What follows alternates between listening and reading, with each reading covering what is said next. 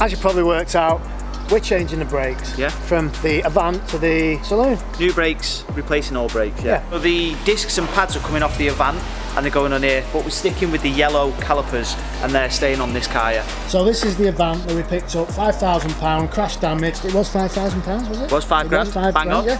So obviously it's got loads of issues. The wing's hanging off. Well, there's no wing on it because we took it off last week.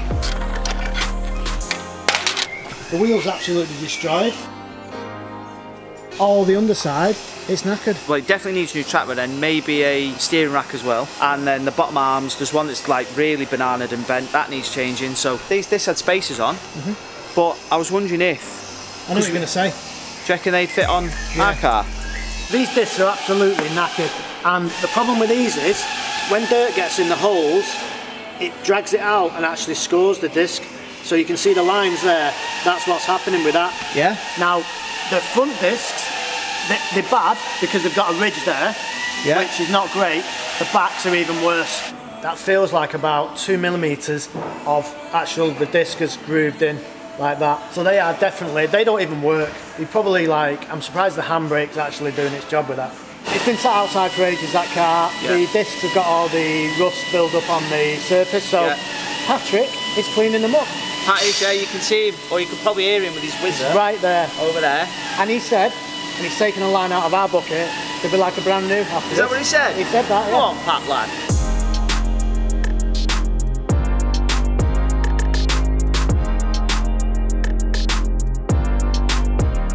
So these are the Avant calipers, and you can see there, that's where the wheel, well, it had the impact. And blew an hole, and the metal inside the rim just sort of did that, didn't it? And the sharp bits of it, as they've tried to move the car on and off trailers and stuff, it's obviously scratched all the caliper up.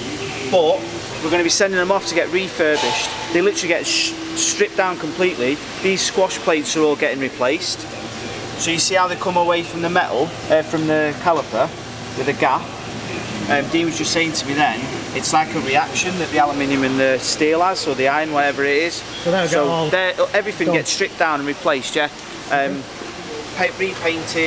all that kind of stuff. New pistons if they need it, new seals. 220 quid. 220? Just for a full refurb. For a set of calipers? For both. That's good, that, isn't it? Decent. So Dean at VBT has kindly said that he'll help us out with some brakes for that, for track brakes, you know, like high performance brakes. So we're putting the brand new discs on the track car? Yes. Yeah, right, okay. And these are the ones, yeah? Yeah, so this is a 362mm AP racing disc. So they're built to withstand pretty much anything you can throw at it. Obviously we put our custom bell with that as well, to make it a direct replacement. Obviously the key thing is going to be pads, and I think for this, nicely going with a Mintex 1155, see how we get on that and see how far we need to go. Right, so how much are we looking at here? Disc with, you've got fitting kit and obviously the bell as a direct replacement is just over £1,000. So it's not a million miles away, but what you are getting is a lightweight disc, obviously from AP Racing as well. Standard pads, again, they're getting into silly money, they're over £300 plus VAT from the dealer. Something like a Mintex 1155, which is a really well-rounded pad, they're coming out around 175 plus to that, so it's quite a bit of difference. It's like nearly half the price for a much better pad. That's amazing. Needs doing, so. Well, yeah. So you know, £2 grand. Are you happy with that? It's going to have to be, isn't it? So we've generated a car vertical report, which is basically just checks the history of the car and tells you if it's been in a crash, if there's any finance owed on it, you know, if it's got a mileage discrepancy and stuff like that. Basically, we've done a report on our car, on the Avant. Now, what's surprising about that was we already knew it was accident damaged, we bought it accident damaged, but what's been interesting about the report that we've got is what we didn't know was that looks like it's been written off twice, there's a mileage discrepancy on it, and there's further accident damage on there that we actually had no idea about, and all this information's on the car vertical report. So basically, car vertical could save you time and money on a car before you've bought it, but we've already bought this and we're doing a report after, so we've done it the wrong way around really, haven't we? Well, we have, but then it was cheap, so regardless of what kind of state it was in, or has been in, we got the right money for it. So the interesting thing about car vertical is they get their information from absolutely loads of different databases, car manufacturers databases, insurance companies databases, literally everywhere, so the information is really in depth, there's loads of it. So what you're trying to say is they get it from quite a few databases? Loads of different databases, did I say that? So what we found out is the car's basically been written off twice, and there's an odometer discrepancy. There is, yeah. So it's not the best car up to now, is it? I mean, to be fair, you've been quite cool about it. If it was a 50 grand car and not a 5 grand car, you probably would have been a bit more upset. For the price of the report, it's definitely worth getting. Everyone knows on our channel we love stuff cheap, right? I mean, yeah, everybody loves a bargain, but no more than this man. So what if you got the report, went to see a car, and you know there's a discrepancy in the history of the car? Yeah. It's bargaining for a discount. You'd love that, wouldn't you? It's a discount. You'd absolutely love it. Everyone loves a discount. Straight away you'd be like, right, I want some money off because it's been written off and you're not told me. Exactly. Is that what you're saying? I'm saying that exactly. But yeah, thanks to Car Vertical. Cheers. Cheers, guys. Al is just taking the rears off that. Looks not in the best of conditions. I mean, it's a lot better than the one that we're taking off. Yeah, definitely. Because if you see the cutaways of the ones we're taking off, yeah. I mean, the lip on it's probably about as, well, it's massive, they're knackered. Right, what's happening here? I don't know, but I don't want to talk to you. Go on, Patrick, give us the bad news. I wouldn't recommend using these because of the corrosion, because obviously it's been sat underneath the backing plate. You can see it's starting to lift. You know. So now we need new pads. I just don't feel comfortable putting these in. So we need new pads. Professional. As a professional. Fucking hell, why do we keep dealing with professionals? We have got a bigger problem. What? Patrick has just cleaned the discs up. Yeah. And they need skimming. So this is supposedly a skimming machine. Have you ever used one before? I've never used a skimming machine, mate. No. Do you want to have a go? No, it's an expensive accident. If I fuck that up, you need a new disc then, and they're like 500-600 quid each. So no. Is it worth just putting new discs on that thing? Because you're going to skim these, and they're going to be knackered, aren't they? Let's be honest. If you skim them, no. You reckon they'll be all right? I mean, they do it max thickness now, 34 mil. So it'd be a shame not to skim them and put them back on. Yeah, we're using them. Upcycle. So how much are we saying? Do you want to put some in it? Mintex. Yeah. Whatever's the cheapest. I can get cheaper than that. I can get just standard direct replacement, but I'm just thinking it might be a good idea putting them. Yeah, we'll try them out. Yeah, we'll go with that. We got it. Hold on a minute. How much is it? We've had to say that off camera because we didn't want the shock. 270 plus VAT for the front pads, but they are Mintex, which is supposedly good. Yeah, well, yeah. Yeah. Get your wallet out. 270. 560 plus VAT. Nice. The £6.50 makes all the difference. So you paying the £6.50 yeah. and you're paying the £2.70. Oh, other way round, mate. A couple of bacon butts, isn't it? One in there, and you've got one in there. So 4 per corner, 8 pads, and that's why they're so expensive. Yeah. Who painted the calipers? The yellow ones. Not us. Not us. They were done. They were already done when we bought it. Painted over the pins on the end. So obviously, ideally what you do is you take the pins out, paint them. So now obviously if I go to knock these pins out, it's just gonna ruin the paint. It's either gonna chip the paint, or that's if you don't want to come out at all. So talking to Pat, he said that the discs for the back are definitely fine, right? These discs right here? Yeah, they're sound. Pads are not, but the pads are knackered. That means then we're getting away with the discs all round, but we need new pads. Okay.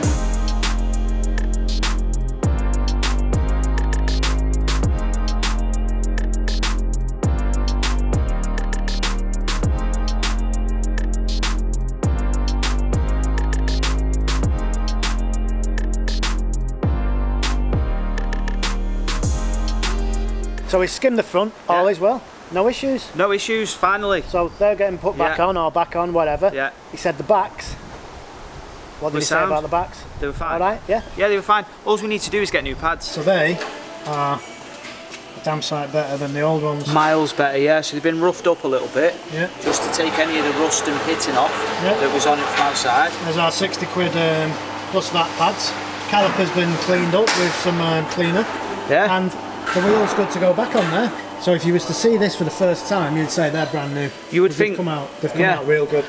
But what Pat was saying is they basically were. It was just a top level layer of rust and a bit of pitting that was on it, and that's what he's obviously had to get rid of.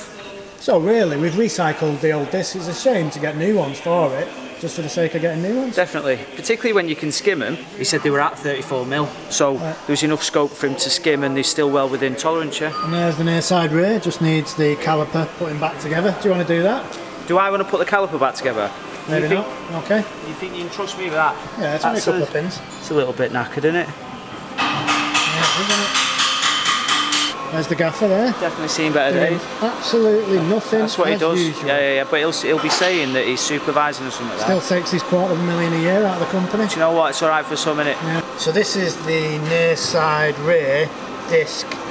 Well, what's left of it? Is there anything left with it? Mate, that is shocking, that, isn't it? That is real bad. I cannot believe you've allowed your son to drive around in effectively a death trap. Right, we're not starting this again. I'm just saying. I'm your dad. I'm just saying, you know. As I said in a GTR Stage 4 modification video, who would have a son like you? You're a dickhead. Cheers, Pops. So Dean, who works for VBT, he's done us some new brake lines. I mean, how amazing do they look? I'm not a connoisseur of brake lines, but they do look pretty good. Carbon, yeah? Carbon, finish? Oh yeah, carbon black. If you ever come for a job here, you can blag your way in, right? Because I blag my way in. I'm not saying that, right? But if you ever come for a job, Autumn GTR, just say, yeah, I can do it. Yeah. And then when it comes down to doing a job, just turn around and you've got it on the screen there. You've got the IKEA instructions on the screen. Exactly. Here. So these came off the crash damage car, 15mm spacers, and because now we make stuff look stanced because we're cool. Of course. Well, I don't. Are you cool? Oh, this is your car. Yeah, of course. So all my cars look cool. Right. So here's one we prepared earlier. Yeah. Perfect. So we've been upstairs for literally 20 minutes and everything's gone wrong. To start with, this caliper is knackered. The piston seized, which would explain why, because your handbrake is the back brake, innit? Yep. You know, and that'll explain why you could still, it'd hold, but you know a strong gust of wind, it'd push it down the road. Right. And that's because the piston seized in the back caliper, it's knackered. So that needs a full refurb, new piston, seals, all that jazz. We've got an even bigger problem with the front caliper. So the pin won't come out. It will, they've literally tried everything. They've even tried WD-40. You know the bit that nothing. They've sprayed, wiggled, they've tried to get from the back, from the front, tried everything to get that pin out. Apparently it's really common that they seize in there. So now he's got another little thing he's going to try. If not, he's got to drill it out. We're going to put the red one on the off the Avant. Yeah. Onto this, take this off, get this one refurbished. Dean the brake man. Nothing a man of your calibre can't sort out. I can get it organised. In the meantime, we're going to Ibiza with different coloured calipers. I'm not happy about that.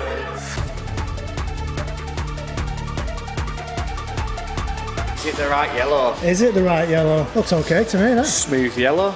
It's close, that, isn't it? It's either that or red, yeah. Well, yeah, definitely closer than red. Right, get your paintbrush out then. Have we got one? So in true Evil GT style, man of many talents, what are we doing here now? A little bit of painting and decorating us.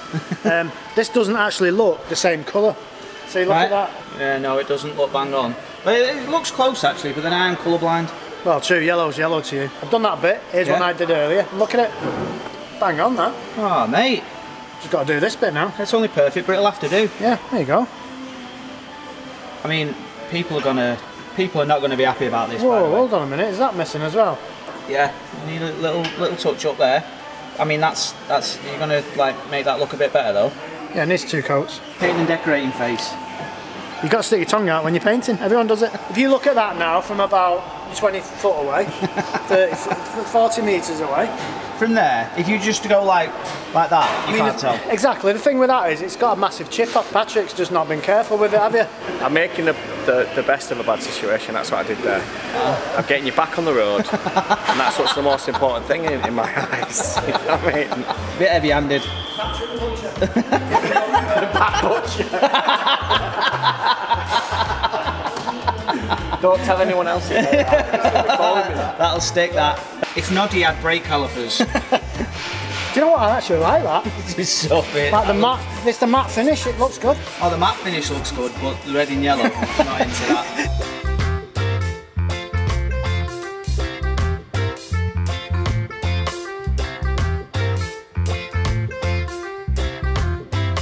I think we do need to just point out though, to those who will be upset about us using like a paintbrush on calipers. Right, it's either that or the red. What do you want me to do? Well, it needs to be yellow and we don't have time to get them sent off and done properly. No, so this is take it or leave it. Not done this for a few years. What, dry your hair? Dry my hair, yeah. As usual, it's not gone according to plan. But we got there in the end. Yeah, it's an Evil GT video, mate. It's not supposed to go to plan, is it? No, and believe it or not, we don't want things to go wrong, but they just always do. Yeah. So the caliper at the back now, it's painted up, it looks okay. We'll get them refurbished like you said. Yeah. The front one, the one on the side where... You touched it up a bit? Yeah, because Patrick couldn't get the things out, he had to knock them out. He thought about drilling, it all went wrong. Yeah. That's touched up, it's fine, yeah. Yeah, it looks fine. Well, everything will get done properly. It's the fact that we've got like 2 or 3 days to get this car ready for the Cannon run. We haven't got time to start sending, calipers off to be refurbished properly and stuff. So we've made the best of what we have. The spacers look good, the wheels look good, the offset now. Yeah. It's just under the arch. We'll have to see if we get rub, or you will. We'll probably get rub. We probably will. So we can take the spacers off if it's worst case scenario. Easy peasy job that. We should be good. We should be all right. So yeah, wish us luck on the Cannon run, because this is the last video now before we go, isn't it? With this car, yeah. Yeah. We might do something else. But yeah, thanks for watching, and see you on the way in this car on the way to Ibiza. Ta-ra. See ya.